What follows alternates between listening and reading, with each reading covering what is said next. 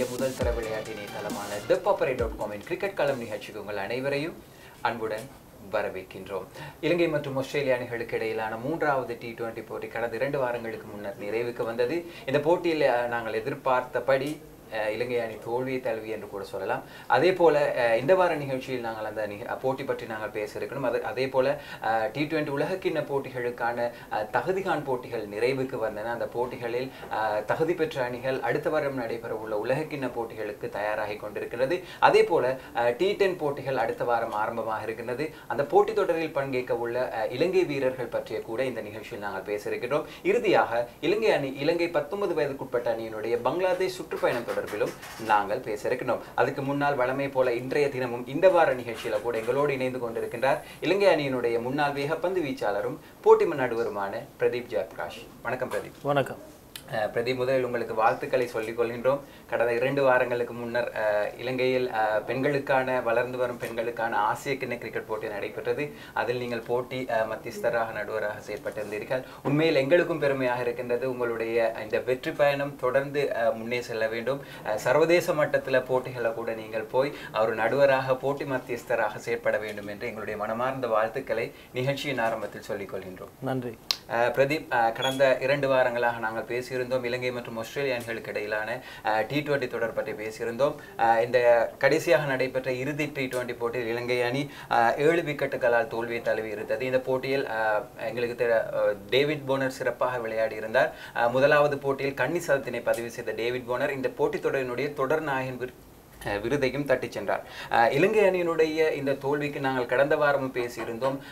ஆயத்தம் போதாது என்று சொல்லப்படுகின்ற அதே போல இளம் வீரர்களுக்கு ஆஸ்திரேலிய மண்ணில் போய் விளையாடுவதற்கான சந்தர்ப்பங்கள் கிடைக்காத காரணத்தினால் தான் இலங்கை அணி தோல்வி அடைந்தது என்ற பல கருத்துக்கள் முன்வைக்கப்பட்டது.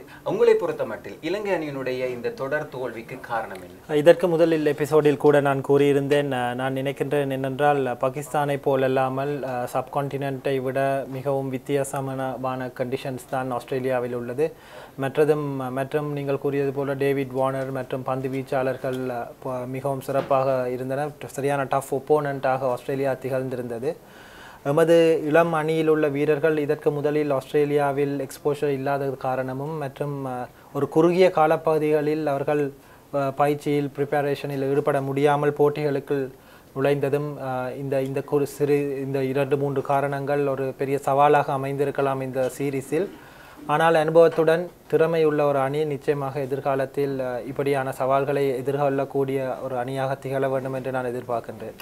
அதே போல பிரதீப், இந்த போட்டி தொடரை எடுத்துக்கொண்டால் இலங்கை அணியினுடைய துடுப்பாட்டத்தில் குசல் ஜனித் பெரேரா மாத்திரம்தான் சிறப்பாக விளையாடி இருந்தார். முதல் போட்டியில் 16 ஓட்டங்களையும், 2வது போட்டியில் 27 ஓட்டங்களையும், 3வது போட்டியில் 57 ஓட்டங்களையும் பெற்றுக்கொண்டார். இவர்தான் இலங்கை அணிக்காக அதிக ஓட்டங்களை பெற்ற வீரராகவும் இடம்பெற்றிருந்தார். குசல் ஜனித் பெரேரா அண்மை காலமாக இலங்கை அணியில் வந்து போகின்ற ஒரு வீரர். ஏன்னு சொன்னால் அவருக்கு அடிக்கடி உபாதை ஏற்படுகின்ற ஒரு பிரச்சனை இருக்கின்றது. ஆனாலும் இலங்கை அணியினுடைய T20 போட்டிகளுக்கு பொருத்தமான ஒரு துடுப்பாட்ட வீரர். இவர் இலங்கை அணியில் எதிர்காலத்தில் வேண்டும் என்ற நிலைப்பாடு இருக்கின்றது.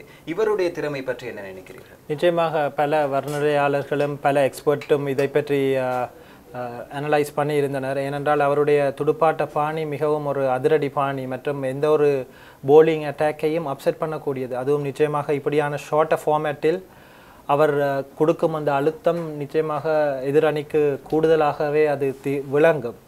இப்படியான ஒரு வீரரை நாங்கள் ஓப்பன் பண்ணுவது தான் மிகவும் சிறந்த ஒரு விடயம். ஏனென்றால் அந்த முதல் 6 ஓவர் பவர் பிளேயில் அவர் மேக்சிமம் அட்வான்டேஜை பெற்றுக்கொள்ளக்கூடியதாக இருக்கும் மற்றும் எந்த ஒரு பந்து வீச்சாளருக்கும் மிகவும் பெரிய ஒரு சவாலாக அமைவார் குசல் ஜனித் பெரேரா. அதே போல இலங்கை அணியினுடைய பந்து வீச்சை எடுத்துக்கொண்டால் இந்த தொடர் முழுவதிலும், அதாவது இந்த 3 T20 போட்டிகளிலும் இலங்கை அணி வெறுமனே 6 விக்கெட்டுகளை மாத்திரம்தான் கைப்பற்றி இருந்தது. பொதுவாக அனுபவமிக்க வீரனார் மாலிங்கவுக்கு கூட சிறப்பாக பந்து வீச்சில் செய்யப்பட முடியாமல் போனது. ஆனாலும் இளம் வீரர்களை கொண்ட இந்த வேகப்பந்து வீச்சாளர்களுக்கு என்ன நடந்தது என்பது தான் கேள்வி. உங்களுடைய அபிப்பிராயம் என்னவாக இருக்கின்றது? நான் நினைக்கின்றேன் அவர்களுக்கு அந்த ஆஸ்திரேலிய துடுப்பாட்ட வீரர்களின் அந்த அழுத்தத்தை ஹேண்டில் பண்ண முடியாமல் இருந்தது. ஏனென்றால் கசுன் ராஜித்த போன்ற வீரர்கள் வார்ம் அப் கேமில் மிகவும் சிறப்பாக பந்து வீசி இருந்தார்கள். ஆனால் முதலாவது 2வது போட்டிகளில் திகழும் பொழுது ஒரு பெரிய வித்தியாசத்தை காணக்கூடியதாக இருந்தது. என்னை பொறுத்தவரையில் மிகவும் சிறப்பாக பந்து வீசி வந்த இந்த வேகப்பந்து வீச்சாளர்கள் இந்த சீரீஸில் மட்டும்தான் சறுக்கி இருந்தனர். திறமையை விட அவர்களுக்கு இந்த அழுத்தத்தை ஹேண்டில் பண்ணுவதில் தான் நான் நினைக்கின்றேன் லக் இருக்கின்றது. ஆக இந்த தொடரை எடுத்துக்கொண்டால் இலங்கை அணி இறுதியாக 2010, 13, 17ஆம் ஆண்டுகளில் ஆஸ்திரேலியாவுக்கான சுற்றுப்பயணத்தை மேற்கொண்டு T20 தொடரில் விளையாடி இருந்தது. அந்த தொடரில் இலங்கை அணி தான் வெற்றியீட்டியிருந்தது. ஆனால் முதல் தடவையாக இலங்கை அணி ஆஸ்திரேலிய மண்ணுக்கு சென்று T20 தொடரை இழந்தது என்பதையும் இந்த நேரத்தில் நாங்கள் ஞாபகப்படுத்துகின்றோம். அதே போல எங்களுக்கு தெரியும் இலங்கை அணிக்கு எங்களுக்கு தெரியும் லசித் மாலிங்க அண்மை காலமாக தலைவராக செயற்பட்டு வருகின்றார். இந்த வருடத்தில் மாத்திரம் 10 போட்டிகளில் அவர் தலைவராக செயற்பட்டது. ஆனாலும் 9 போட்டிகளில் தோல்வி தழுவியது இலங்கை அணி. எனவே மாலிங்கவனுடைய தலைமைத்துவம் பற்றி பல குற்றச்சாட்டுகள் முன்வைக்கப்பட்டு வருகின்றது. அவருடைய வயது இல்லாவிட்டால் அவருடைய அனுபவம் இதற்கு பொருந்தாது என்ற பல விஷயங்கள் கூட தெரிவிக்கப்படுகிறது. ஒரு வீரராக ஒரு போட்டி நடுவராக நீங்கள் மாலிங்கவனுடைய தலைமைத்துவம் இனியும் இலங்கை அணிக்கு தேவைதானா என்பது பற்றி சொல்லுங்கள். நீங்கள் கூறியதில் நான் அவருடைய அனுபவம் பொருந்தாது என்பது நிச்சயமாக ஏற்றுக்கொள்ள முடியாத ஒரு விடயம். ஏனென்றால் மாலிங்க உலகத்தில் உள்ள பலதரப்பட்ட IPL, CPL, BPL போன்ற எல்லா வகையான T20 போட்டிகளிலும் பங்கேற்ற ஒரு உலகத்தரம் வாய்ந்த ஒரு பந்து வீச்சாளர். கடைசி 15 வருடங்களாக சர்வதேச போட்டிகளில் இலங்கை அணிக்காக பிரகாசிக்கின்ற ஒரு வீரர். அவருடைய அனுபவம் நிச்சயமாக இந்த அணிக்கு தேவை. மற்றும் அவருடைய பந்து வீச்சு பாணி, அவருடைய திங்கிங், அசந்த டிமேல் கூட கூறியிருந்தார் அவருடைய நாலேஜ் மிகவும் டீப் திங்கிங்கும் நாலேஜும் நிச்சயமாக பாராட்டத்தக்க விடயம் என்று.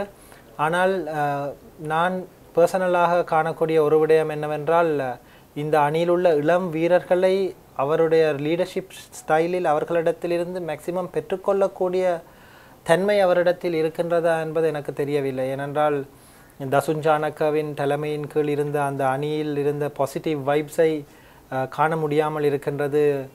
லசித் மாலிங்க போன்ற ஒரு சிறந்த ஒரு உலகத்தரம் வாய்ந்த ஒரு வீரரின் தலைமையில் பங்கெடுக்கும் பொழுது அந்த மேன் மேனேஜ்மெண்ட் ஸ்கில்ஸில் ஏதாவது இருக்கின்றதா என்ற கேள்விக்குறி இருக்கின்றது. நான் நினைக்கின்றேன் எமது அணியின் மேனேஜ்மெண்ட் அதுகளை இவாலுவேட் பண்ணி உலகக்கோப்பை T20 உலகக்கோப்பைக்கு சரியான லீடரை அதற்கு முதலில் தெரிவு செய்யக்கூடியதாக இருக்கும் என்று நான் நம்புகின்றேன். நிச்சயமாக மாலிங்கவனுடைய தலைமைத்துவம் பற்றி எந்த ஒரு சந்தேகமும் கிடையாது. என்னென்னு சொன்னால் 2014ஆம் ஆண்டு இலங்கை அணி மாலிங்கவனுடைய தலைமைத்துவத்தில் தான் T20 உலகக்கிண்ணத்தை முதல் தடவையாக கைப்பற்றியது. ஆனாலும் பிரதீப் சொன்னது போல தசுன் ஷானக போன்ற இளம் வீரர்கள் அவருடைய தலைமைத்துவத்தில், அதாவது அவருடைய அந்த இளம் வீரர்களுடைய அந்த ஒற்றுமை மாலிங்கவனுடைய அந்த தலைமைத்துவத்தில் இல்லை என்ற ஒரு குற்றச்சாட்டு இன்னும் சொல்லப்பட்டு வருகின்றது. ஆனாலும் இலங்கை அணியினுடைய தேர்வுக்குழு தலைவர் சொல்லியிருந்தார் இலங்கை அணியினுடைய அந்த T20 அணியினுடைய தலைமைத்துவம் இன்னும் வெற்றிடமாக உள்ளது. எனவே பொறுத்திருந்து பார்ப்போம். இலங்கை அணியினுடைய அடுத்த T20 தொடர் எதிர்வரும் 2020ஆம் ஆண்டு ஜனவரி மாதம் முற்பகுதியில் இந்தியாவுக்கான சுற்றுப்பயணமாக அமைய உள்ளது. அதுவரை இலங்கை அணிக்கான எந்த ஒரு தொடரும் கிடையாது. பொறுத்திருந்து பார்க்கலாம். எமது வீரர்கள் இளம் வீரர்கள் அந்த தொடருக்கு சிறப்பான முறையில் தயாராகி இந்தியாவுக்கு சென்று T20 உலக கிண்ணத்துக்கான தயார்படுத்தலை சிறப்பாக மேற்கொள்ளும் என்ற நம்பிக்கை எங்களுக்கு இருக்கின்றது. அந்த அடிப்படையில் பிரதீப், எங்களுக்கு தெரியும் கடந்த வாரம் துபாயில் நடைபெற்றது T20 உலகக்கிண்ண போட்டிகளுக்கான தகுதிகான் போட்டிகள்.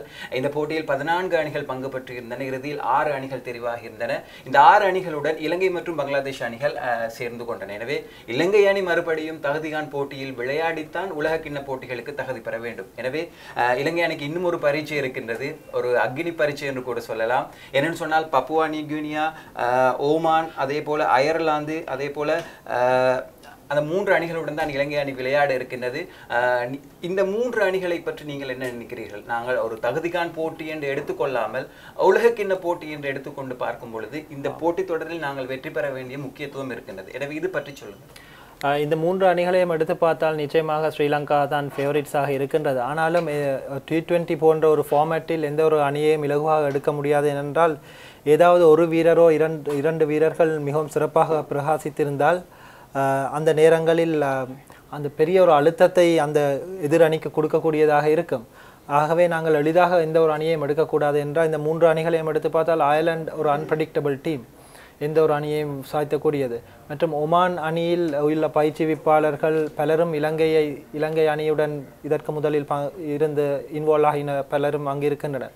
இலங்கை அணியின் நுணுக்கங்கள் அவர்களுக்கு தெரிந்திருக்கலாம். மற்றும் பப்புவா நியூகினியாவை எடுத்து பார்த்தால் அங்குள்ள வீரர்கள் பலரும் ஆஸ்திரேலியாவில் great cricket, first class cricket, club cricket பங்கெடுக்கும் வீரர்கள், அவர்களுக்கு அந்த எக்ஸ்போஷர் இருக்கின்றது. அப்போ இந்த 3 அணிகளுக்கும் ஒரு சவாலாக அமையக்கூடிய இன்க்ரீடியன்ட்ஸ் இருக்கின்றது. ஆகவே நாங்கள் எளிதாக எடுக்கக்கூடாது. ஆனாலும் இலங்கை அணி நிச்சயமாக இந்த 3 அணிகளுடன் வெல்லக்கூடியதாக இருக்கும். எனவே பிரதீப் சொல்றது போல பொறுத்திருந்து பார்க்கலாம். இந்த 3 அணிகளும் நிச்சயமாக பலமிக்க அணிகள். T20 போட்டியில் எதையும் எங்களுக்கு எதிர்வு கூற முடியாது. அடுத்த வருடம் நவம்பர் மாதம் தான் T20 உலகக்கிண்ண போட்டிகள் ஆஸ்திரேலியாவில் ஆரம்பமாக இருக்கிறது. அதுக்கு முன்னால் அக்டோபர் மாதம் 18ஆம் தேதி தான் உலகக்கிண்ண இந்த தகுதிகான் போட்டிகளுக்கான இறுதி பரீட்சை நடைபெறுகிறது. இதில் வெற்றி பெறுகின்ற முதல் 2 இடங்களை ஒவ்வொரு பிரிவிலும் பெற்றுக்கொள்கின்ற அணிகள் தான் ஏனைய அணிகளோடு போய் சேர்ந்து உலகக்கிண்ண போட்டியில் விளையாடும் என்பதை ஞாபகப்படுத்துகின்றோம். அந்த அடிப்படையில் எங்களுக்கு தெரியும் அடுத்த வாரம் அளவில் மற்றொரு தொடர் ஆரம்பமாக இருக்கின்றது. அதுவும் ஐக்கிய அரபு ராஜ்யத்தில் T10 தொடர். குறிப்பாக அண்மை காலமாக பிரபலமாக இல்லாவிட்டாலும் பேசப்படுகின்ற ஒரு தொடராக இருக்கக்கூடிய இந்த தொடரில் இலங்கையிலிருந்து 15 வீரர்கள் தெரிவு செய்யப்பட்டிருக்கின்றார்கள். எனவே முக்கியமான வீரர்களை பற்றி தான் இந்த நிகழ்ச்சியில் நாங்கள் பேச இருக்கிறோம். குறிப்பாக இந்த தொடரில் கெவின் கொத்திகொட என்ற ஒரு வீரர், ஒரு இளம் வீரர், 19 வயதுக்குட்பட்ட இலங்கை அணியில் இடம்பெற்றிருந்த ஒரு வீரர். இவருக்கு முதல் தடவையாக ஒரு சர்வதேச போட்டி தொடரில் விளையாடுவதற்கான வாய்ப்பு கிடைத்திருக்கின்றது. இந்த வீரரை பற்றி சொல்லுங்கள். கெவின் கொத்திகொட ஒரு யூனிக்கான அன்ஆர்த்தடாக்ஸ் போலிங் ஆக்ஷன் உள்ள ஒரு வீரர். இதற்கு முதலில் நமக்கு ஞாபகம் இருக்கின்றது தென்னாப்பிரிக்கா அணியின் பால் அடம்ஸ் சுழற்பந்து வீச்சாளர் இருந்த அதை போன்ற ஒரு பாணியில் ஆக்ஷன் உள்ள ஒரு வீரர். இவருடைய யூனிக் ஆக்ஷன் மற்றும் அன்ஆர்த்தடாக்ஸ் பாணி பலராலும் பரவலாக பேசப்பட்ட வந்த வீரர். அண்டர் 19 ஏசியா கப்பில் கூட பங்கேற்றிருந்தார். இப்படி ஐடென்டிஃபை ஆகித்தான் அவருக்கு இந்த சர்வதேச போட்டிகளில் இவருடைய திறமையை ஐடென்டிஃபை பண்ணித்தான் இந்த வாய்ப்பு கிடைத்திருக்கின்றது. இலங்கையில் முதல் தர போட்டிகள் ஒருபோதும் ஒளிபரப்பப்படுவதில்லை மற்றும் பெரிய ஸ்பெக்டேட்டர்ஸுக்கு முன்னால் விளையாடக்கூடிய வாய்ப்புகளும் வீரர்களுக்கு இல்லை. இந்த இளம் வயசில் அவருக்கு கிடைத்திருக்கும் இந்த எக்ஸ்போஷர் நிச்சயமாக ஒரு பெரிய எக்ஸ்போஷராக இருக்கும். அவருடைய லாங் கரியரில் அவருக்கு அதுக்கு நிச்சயமாக ஒரு ஹேண்டியாக இருக்கும். அதே போல இந்த T10 அந்த லீக் தொடரை எடுத்துக்கொண்டால் இலங்கையினுடைய முக்கியமான ஒரு சகலதுறை வீரர் தான் அசேல குணரத்ன. இவருக்கும் வாய்ப்பு கிடைத்திருக்கின்றது இதில் விளையாடுவதற்கு. குறிப்பாக அண்மை காலமாக அசேலவனுடைய பெயர் அடிபட்டது ஒரு பெயர். ஏன்னு சொன்னால் அடிக்கடி உபாதைக்குள்ளான ஒரு வீரர், ஆனாலும் இலங்கை அணிக்குள் வருவதற்கு தடுமாறி கொண்டிருக்கின்ற ஒரு வீரர். இவருக்கு இந்த சர்வதேச தொடர் எந்த அளவில் நன்மையை கொடுக்கும்? கட்டாயமாக பலராலும் எதிர்பார்க்கப்படுவது அசேல போன்ற வீரர்கள் அணிக்குள் நுழைய வேண்டும் என்று. ஏனென்றால் அவர்களுடைய திறமை சிங்கிள் ஹேண்டட்லி மேட்சை வெற்றி பாதைக்கு இட்டுச் செல்லக்கூடிய அளவுக்கு திறமை உள்ள வீரர்கள் ஆஸ்திரேலியாவில் மற்றும் சவுத் ஆப்பிரிக்காவில் நாங்கள் அதை காணக்கூடியதாக இருந்தது. இங்கிலாந்தில் கூட இருக்க ICC சாம்பியன்ஸ் போட்டியில் இந்தியாவுக்கு எதிரான போட்டியில் மிகவும் சிறப்பாக துடுப்படுத்த ஆடியிருந்தார். ஆனால் துரதிர்ஷ்டவசமாக அவர் இன்ஜரிக்கு பிறகு வந்து விளையாடிய முதல் தர போட்டிகளிலும் சரி மற்றும் ப்ரொவின்ஷியல் டோர்னமெண்ட்ஸிலும் சரி எதிர்பார்த்த அளவு பிரகாசிக்க முடியாததால் தான் அவரை நாங்கள் இலங்கை மேனேஜ்மெண்ட் உள்வாங்க முடியாமல் தவிக்கின்றது. ஆனால் எந்த ஒரு சந்தர்ப்பத்திலும் அவர் மிகவும் சிறப்பாக பிரகாசித்தால் அவருடைய டேலண்ட்டை பேக் பண்ணி நிச்சயமாக அவரை இலங்கை அணிக்குள் உள்வாங்குவதற்கு தெரிவுக்குழுவார்கள் எதிர்பார்க்கின்றார்கள் என்று நான் நினைக்கின்றேன். இந்த போட்டிகள் ஒளிபரப்பாகும் போட்டிகள் சர்வதேச மட்டத்தில் நிச்சயமாக அவருக்கு ஒரு நல்ல ஒரு ஆப்பர்ச்சுனிட்டியாக இருக்கும் அவருடைய திறமைகளை வெளிக்கொண்டு வந்து மீண்டும் இலங்கை அணிக்குள் உள்வாங்கப்படுவதற்கு. அதே போல இறுதியாக T10 லீக் தொடரை பற்றி பேசும்பொழுது இலங்கையினுடைய பல முன்னணி வீரர்கள் இந்த தொடரில் இடம்பெற்றிருக்கிறார்கள். திசர பெரேரா, எஞ்சலோ மெத்யூஸ், ஷெஹான் ஜெயசூரிய, தசுன் ஷானக போன்ற முன்னணி வீரர்களுக்கெல்லாம் வாய்ப்பு கிடைத்திருக்கின்றது. எனவே இது இலங்கையினுடைய துடுப்பாட்டத்தை உறுதிப்படுத்துகின்ற ஒரு விடயமாக இருக்குமா எதிர்காலத்தில்? இதில் 2 விடயங்கள் இருக்கின்றது. ஒன்று ஷார்ட் ஃபார்மேட்டை எடுத்து பார்க்கும் பொழுது அதிரடியாக துடுப்படுத்தாடும் வீரர்களைத்தான் நாங்கள் கூடுதலாக ப்ரிஃபரபிள் அந்த ஃபார்மேட்டுக்கு. எமது திசர பெரேரா மற்றும் ஏஞ்சலோ மேத்யூஸ் போன்ற வீரர்கள் ஷார்ட் ஃபார்மேட்டுக்கு மிகவும் சூட்டபிளான வீரர்கள். ஷான் ஜெயசூரிய போன்ற வீரர்கள். மற்றது இன்னுமொரு காரணம் அவர்களுக்கு இந்த வாய்ப்பு 15 பேருக்கு கிடைத்ததுக்கு ஏனென்றால் பங்களாதேஷ், பாகிஸ்தான் போன்ற அணிகள் சர்வதேச இன்டர்நேஷனல் என்கேஜ்மெண்ட்ஸில் இருப்பதால் அங்கேயும் ஒரு ஓப்பனிங் இருந்தது. இந்த 2 காரணங்களால் தான் நான் நினைக்கிறேன் இந்த வீரர்களுக்கு இந்த வாய்ப்பு கிடைத்திருக்கின்றது. எவ்வாறாயினும் இலங்கையினுடைய முன்னணி வீரர்கள் இந்த தொடரில் விளையாட இருக்கின்றார்கள். பல இளம் வீரர்களுக்கு வாய்ப்பு கிடைக்கப் போகின்றது.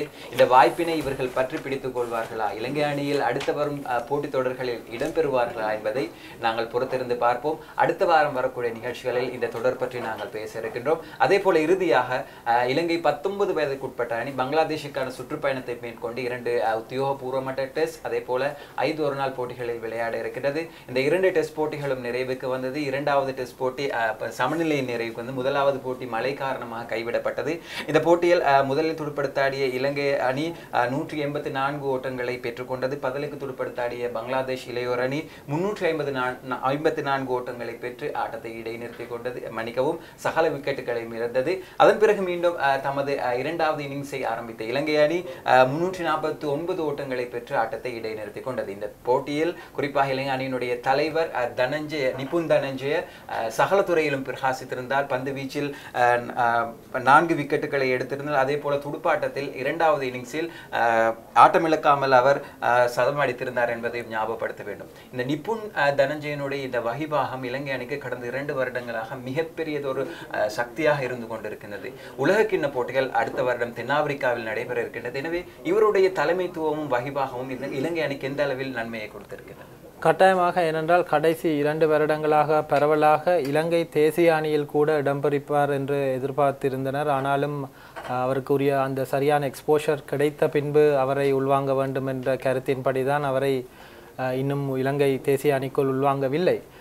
இந்த பங்களாதேஷ் சீரீஸில் நீங்கள் பார்த்தால் அவர் எப்பொழுதும் கன்சிஸ்டண்டாக பெர்ஃபார்ம் பண்ணும் ஒரு வீரர். இந்த கடைசியாக அவர் பெற்றுக்கொண்ட 80 ஓட்டங்கள் அணி ஒரு இக்கட்டான சூழ்நிலையில் உள்ள பொழுது அணியை மேட்ச் சேவிங் இன்னிங்காக இருந்தது அவர் இந்த துடுப்படுத்தாடிய விதம். இப்படியே அவர் மெச்சுவர்ட் ஆகி கொண்டு வருவதை நாங்கள் காணக்கூடியதாக இருக்கின்றது. இலங்கை 19 வயசு அணிக்கு மட்டுமல்ல, இலங்கை தேசிய அணிக்குள்ளும் வெகு காலம் செல்ல முதல் அவர் உள்வாங்கப்படுவார் என்று நான் எதிர்பார்க்கின்றேன். நிச்சயமாக நாங்களும் கூட எங்களுடைய பிரார்த்தனையும் கூட அதுதான். 19 வயதுக்குட்பட்ட அணியில் திறமைகளை வெளிப்படுத்துகின்ற வீரர்களுக்கு உடனடியாக இலங்கை அணியில் வாய்ப்பு கிடைக்க வேண்டும். இது ஒரு உண்மையான ஒரு அதாவது சகலத்துறை வீரர் இலங்கை அணிக்கு எதிர்காலத்தில் ஒரு சிறந்ததொரு முதலீடாக இருக்க போகிறார் என்பதையும் இந்த நேரத்தில் நாங்கள் ஞாபகப்படுத்துகின்றோம். அதே போல இலங்கை பங்களாதேஷ் 19 வயதுக்குட்பட்ட அணிகளுக்கு இடையிலான 5 போட்டிகளை கொண்டு ஒரு நாள் தொடர் நவம்பர் 9ஆம் தேதி முதல் நடைபெற இருக்கின்றது. அது தொடர்பான விவரங்களை அடுத்து வரும் நிகழ்ச்சிகளில் உங்களுக்கு நாங்கள் சொல்வதற்கு தயாராக இருக்கின்றோம். அந்த அடிப்படையில் இந்த வார கிரிக்கெட் களம் நிகழ்ச்சியில் பல முக்கியமான விடயங்களை பேசியிருந்தோம். அதற்காக வேண்டி தன்னுடைய நேரங்களை ஒதுக்கி கலையகம் வருகை தந்திருந்த எங்களுடைய அன்பு நண்பர் பிரதீப் ஜெயபிரகாஷ் அவர்களுக்கு நன்றிகளை தெரிவித்துக் கொள்கின்றோம். நன்றி பிரதீப். நன்றி. மற்றொரு நிகழ்ச்சியில் உங்களை சந்திப்போம். அதற்கு முன்னால் இலங்கையினுடைய முதல் தர விளையாட்டு இணையதளமான thepaparai.com வீடியோக்களை பார்வையிடுவதற்காக வேண்டி எங்களுடைய புதிய முயற்சியான எங்களுடைய தமிழ் யூடியூப் சேனலை சப்ஸ்கிரைப் செய்யுங்கள். எங்களுடைய நிகழ்ச்சிகளை பார்வையிடுங்கள். எங்களுடைய அந்த பெல் ஐகானை கிளிக் செய்து உங்களுடைய கருத்துக்களையும் விமர்சனங்களையும் எங்களுடைய வீடியோக்களை எங்களுடைய நிகழ்ச்சிகளை பார்வையிடும் மூலமாக தெரிவித்து வாருங்கள் என்று சொல்லிக்கொண்டு மற்றும் ஒரு நிகழ்ச்சியில் சந்திப்போம். அடுத்த வாரமும் சந்திப்போம். நன்றி, வணக்கம். மேலும் பல வீடியோக்களை பார்வையிட தி பப்பரை தமிழ் யூடியூப் சேனலை சப்ஸ்கிரைப் செய்து பெல் ஐகானை கிளிக் செய்யவும்.